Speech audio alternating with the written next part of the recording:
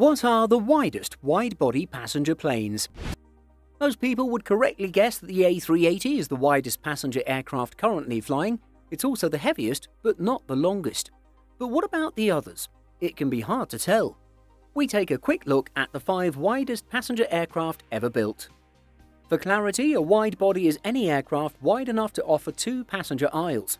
The wide-body era began in 1970 with the introduction of the Boeing 747, and we've seen many developments since then. Originally only quad-jets, there are now many twin-jet wide-bodies.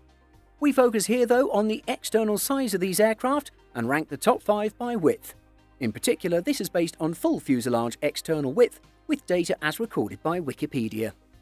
Of course, the widest aircraft is the Airbus A380. It has a width of 7.14 metres, over 0.6 metres wider than its closest rival. It's the largest passenger aircraft ever built, with a maximum takeoff weight of 575 tonnes and an empty weight of 277 tonnes. Stretched, longer versions of the A380, though not wider, were planned but have not been developed. The A380 entered service in 2007 with Singapore Airlines. There have been 251 aircraft ordered, with 242 delivered. Airlines have struggled with the size though. The economics and logistics of operating such a large aircraft have led to a decrease in interest, and production will end when current orders are delivered. With the shift to lower capacity twin-engine wide-bodies that's currently seen, it seems unlikely there'll be a wider Challenger developed anytime soon. In second place is the Boeing 747.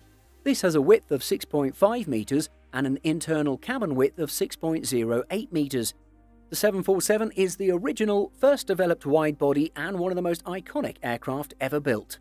It has seen several variants since the launch of the original 747-100 in 1970. There have been increases in length, with the new 747-8 being the longest wide-body in service, currently at 76.25 metres. It'll be just beaten by the 777X. But all variants share the same fuselage design and width.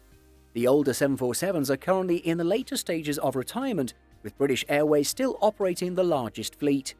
But the new 747-8 variant will remain in production, mainly as a freighter version, but also in passenger service.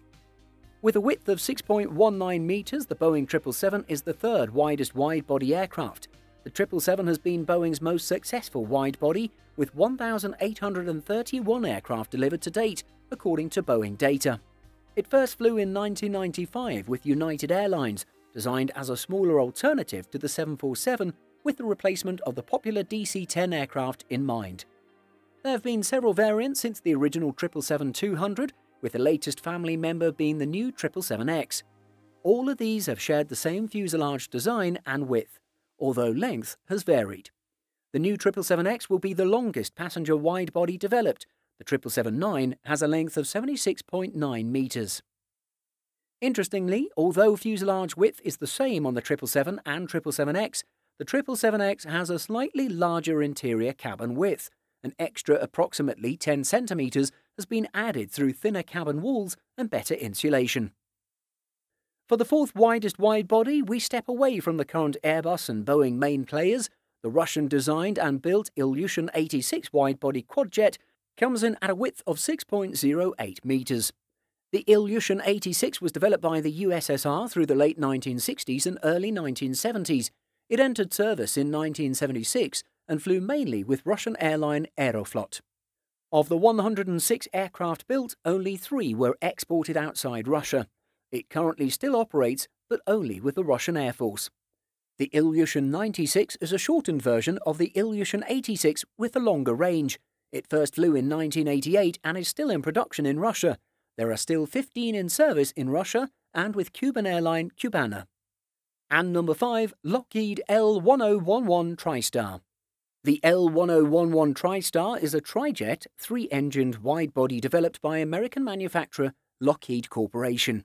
It was the third wide-body aircraft to enter service after the Boeing 747 and the DC-10 in 1972. There were 250 TriStar aircraft built, operated by airlines around the world. Most were retired during the 1990s, though some flew into the early 2000s.